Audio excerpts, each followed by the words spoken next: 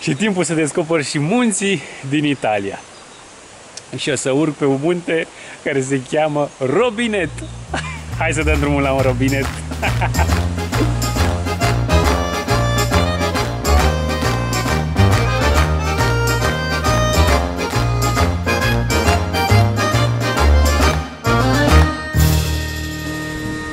Un traseu de vreo 2 ore până la un refugiu și apoi de la refugiu respectiv până la robinet mai sunt încă vreo 2-3 ore. Ori dorm pe acolo, ori mai găsesc un alt refugiu, am cortul după mine. Mi-e dor și de munții noștri, dar până atunci, dacă tot sunt pe aici, de ce să nu profit de ocazie? Vremea ține cu mine. Și aici sunt marcaje.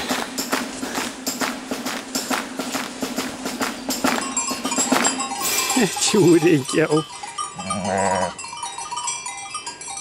Pe aici, prin șaua asta. Urcăm. Hai. Cum nu mă grăbește nimeni, am ales o variantă mai puțin umblată și un pic mai lungă. Drept urmare, am văzut că n-a trecut nimeni pe aici. Sunt punze de paiajeni pe poteca. Ceea ce într-un fel mă bucură. Sunt doar eu, upa, și natură. Trebuie să le deranjez pe domnițe. Sper să nu fie electrificat. Gardul. Trecem pe dedesubt. S-ar putea să fie. Ding dong!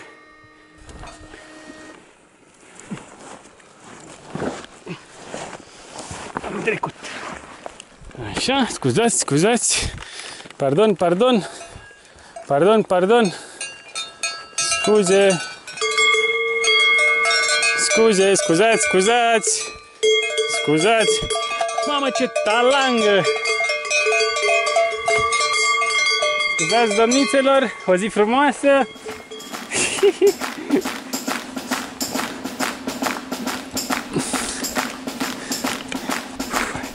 Mai am un pic și ajung în creastă. Wow! Și acum au răsărit așa munții. Ha, ha, ha! Ce frumos! Alpedele capre, Alpii căprițelor. Curând o să intru în nori. Vin norii! Fugiți!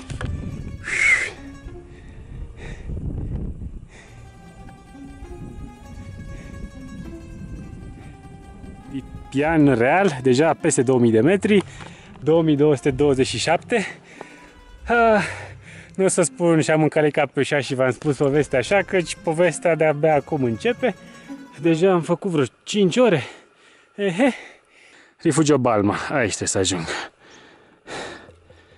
Ok. Și mai ce mai ai? De aici am venit. 2 ore jumate la coborâre. Și ce mi-am dat eu seama? Că la noi sunt traseele foarte bine puse la punct, acolo unde există. Cu culori, cu forme diferite.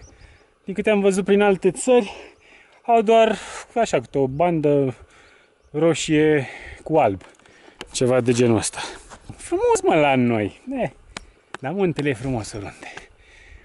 Cât încă e gratuit, că din păcate în unele țări trebuie să plătești și natura a devenit un privilegiu. Sunt fericit. Până acum am dat de câteva mure, niște zmeură și acum afine. Nu e cine știe ce, dar câteva acolo. Bun. Ne facem dinții albaștri, mog albaștri. Violet. Ce spectacol! Se mai risipesc norii.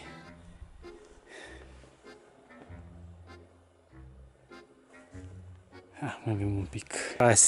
Vase, Varco delle Mucche. În Piemonte se vorbește piemonteză. Cum Italia era înainte în multe ducate, regiuni și așa mai departe, fiecare provincie are propriul dialect. Și piemonteza are foarte multe influențe din limba franceză. Vaș. Ciudat, am văzut văcuțe în Poiana Caprilor. Poate acum în Poiana Vacilor o să dau de niște capre. Sper. Măcar o marmotă mică. Ce ziceți?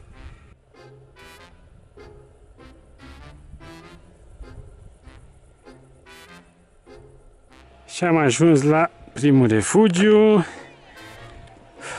Refugiu Balma. Destul de multă lume. Pentru că se poate urca pe un traseu mult mai ușor de vreo 2 ore. Am ales varianta aia complicată. Niște apă și mergem mai departe.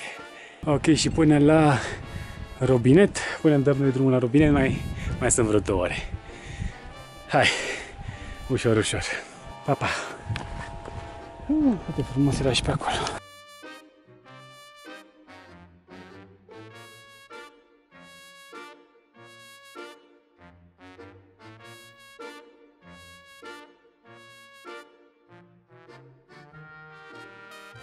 Să vă arăt eu, dragilor, unde o să dorm la noapte.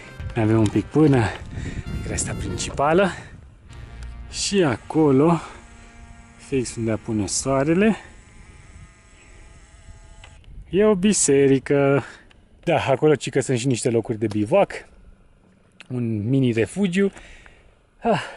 Cum ajung sus, fac dreapta, văd un vârf și apoi mă întorc și ajung acolo. Hai! Coleto Robinet. Coleto, bănesc că înseamnă șa. Upa! Ok. Hai, mergem acolo și apoi șup, apoi. Ce peisaj roșiatic. Ok. Vârful e undeva acolo ascuns în nori. Îmi place traseul ăsta. Nu mai sunt marcaje, în schimb sunt genul ăsta de pietricele. Momâi le numeam eu. Noi. La noi în țară așa parcă se numesc. Și așa mă simt ca o capriță, ca o capră de munte din piatră în piatră, țup, țup. Scuzați că nu mă uit la voi, dar aici trebuie să fii atent.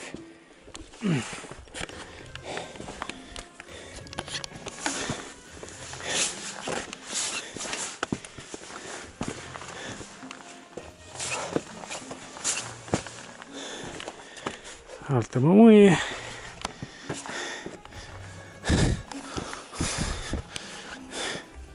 Ce rău îmi pare că au venit norii, au acoperit toată partea asta.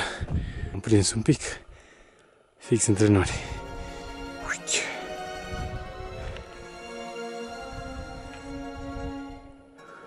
Se vede vârful meu.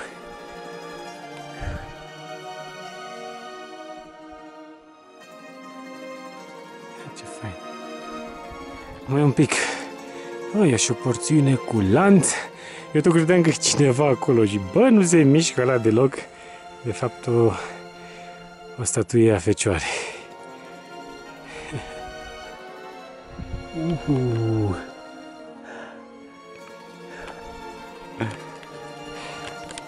Și la lanț. Și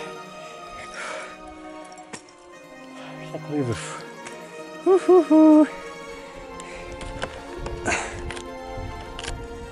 Fix lângă soare. Am ajuns! Și tocmai aici nu scrie, mă, numele vârfului. Și am uitat. Moldoveanul are 2544, ăsta are 2700 și ceva. Vă spun mai încolo cât are exact. Dar iată-mă, am ajuns. Capriță, am văzut caprița. Sunt 2 caprițe, mai e una acolo. De fapt sunt 3. Una aici, una acolo și mai e una. S-a ascuns. Uite. 4, mai vine una. Asta e un pui. Un ieduț.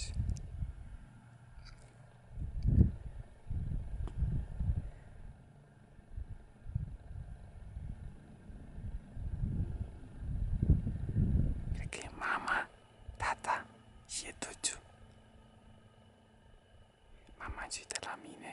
Tata nu se vede că e în spate și aici e duciu. Ce drăguți, ce drăguți. Seamănă, dar cred că sunt o rază diferită de capra noastră de munte. E verișoara din Italia.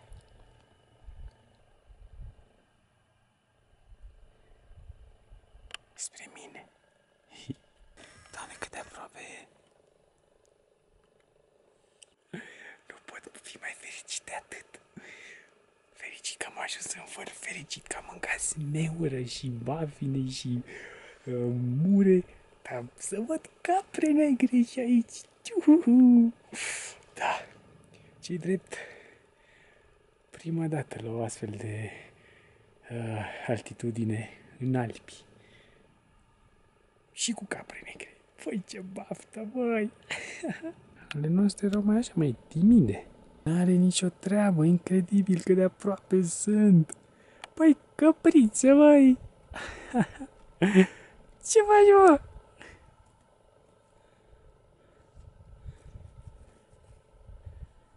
Wow, mai apărut. Sunt 2 iezișori și încă o căpriță. Capre negre multe am văzut în Tatra. Fix între Slovacia și Polonia, dar așa, capre atât de aproape, wow! Știți, caprițe de munte.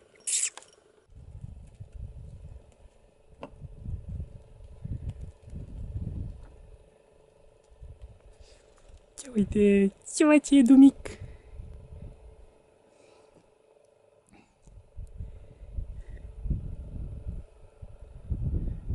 Se pare că acolo e iarba mai bună. Băi, e aici căprița. Ud cum paște. Fantastic, fantastic. O vedeți? Ce drăguțe! Ce norocos sunt!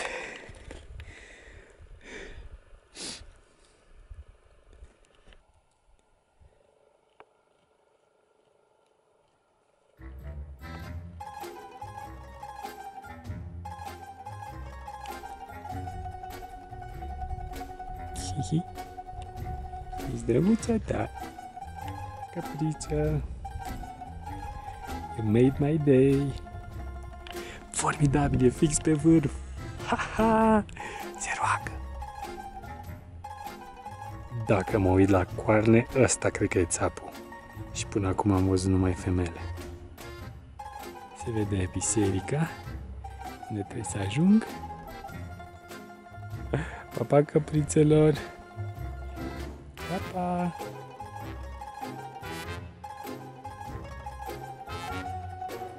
Pa, pa! Deci a 6-a căpriță, 2 iezi și 6 capre. Sau 5 capre, 2 iezi și un țap. Stă familie de căprițe. Mama cu fiul acolo, cu Edu. Și aici, 2 tinerei. Și încă o căpriță acolo. Wow. Și uite-mă așa, fix la sfințit. Ajuns la robinet. Faceți, mă. Au venit căprițele și la refugiu și pe vârf aici. Ia uite-le, mă. Ia uite-le, mă.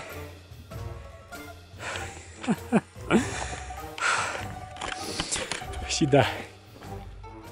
Asta e refugiu în spatele capelei, în spatele bisericuței și scrie de COVID, n-ar fi indicat să intre, doar în caz de urgență. E o urgență, nu? Și sunt doar eu și căprițele, chit că am auzit și văd vreo 2 persoane în șa acolo. S-ar putea să mai aibă refugiu niște vizitatori, dar e ok. Mai am și un pic de vinuț dulce, sângele lui Iuda, am și conserve, mâncărică, căprițe, de-abia aștept, am văzut apusul, de-abia aștept mâine răsăritul, mamă cum răsare, Acolo vârful ăla, puh, ce spectacol! Vârful Robinet sau Robinet are 2679 de metri. Madonna degli Angeli se numește capela, adică Maria Îngerilor, Madonna Îngerilor. Și ce îngeri! Să vă arăt eu ce îngeroaice! Ia uitați! O să fiu bine păzit la noapte. Este o îngeroaică mai creață, așa. Am făcut la poze și filmulețe cu căprițe. Am rămas fără baterie. O cină babană și apoi un somnic până mâine dimineață. Ok. Ne vedem mâine. Bună dimineața. Până la urmă n-am fost singur, au venit 3 băieți simpatici. M-am trezit deasupra norilor. Uitați.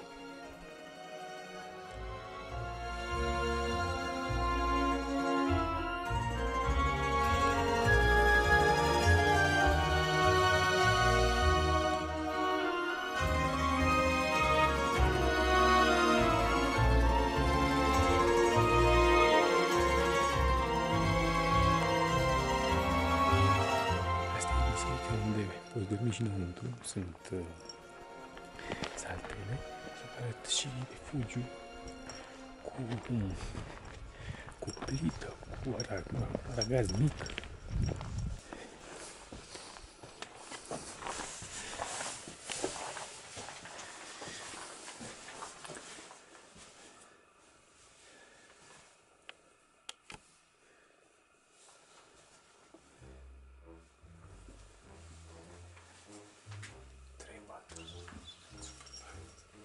Așa, da, mic dejun la 2600 de metri deasupra norilor. De aici se văd, e așa aproape granița cu Franța, se văd munți în Franța. Asta e Rochavre, unde am fost, la 2700. Și deja de pe acolo încep munții din Franța, ăia de acolo înzăpediți, chiar sunt francezi. Vedeți? Și ăla e și chiar un vizo.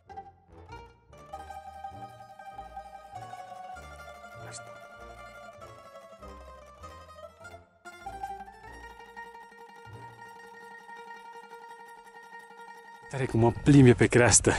Deci ăla e Rochavre, Robinet. Am venit aici. Stau pe creastă, urmează muntele ăsta și tot așa fac. Hop, hop. Drăguț. Și acolo sunt niște lacuri.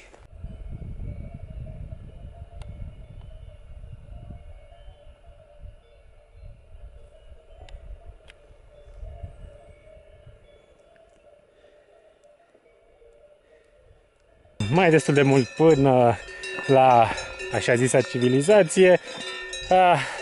Deja am ajuns la o cabană cu acces rutier. Vă și o mașină. Punem papa munților înalți. Op, op, op, op. Și să ne auzim cu bine la următorul munte. Ceau, ceau! 3 noi prieteni. Cei 3 măgăruși. Sunteți pufoși.